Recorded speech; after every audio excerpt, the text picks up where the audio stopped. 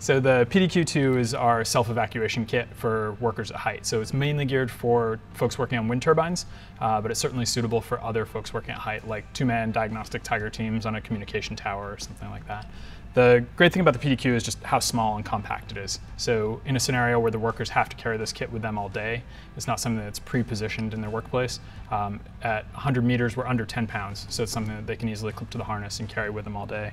If you're familiar with the PDQ1, the PDQ2 is an upgrade to that. So we've simplified the handle on here. It also has a true anti-panic feature, which is going to click out of gear in the event of a panic squeeze. We've increased the cam angle on the inside, so it's going to lock off a little bit harder at higher loads. And we've gone ahead and recertified it to the ANSI 359.4 standard. The system allows you to perform 3 different types of rescues. The most basic one is going to be a self-evacuation, where we're anchoring one end of the system and we're rappelling down to safety.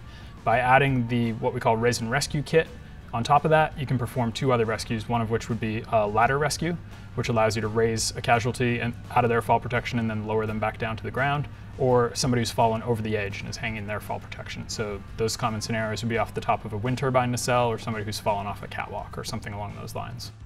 The PDQ2 is the lightest, most compact system that's available in the marketplace for those technicians who have to carry their own self-rescue system with them all day.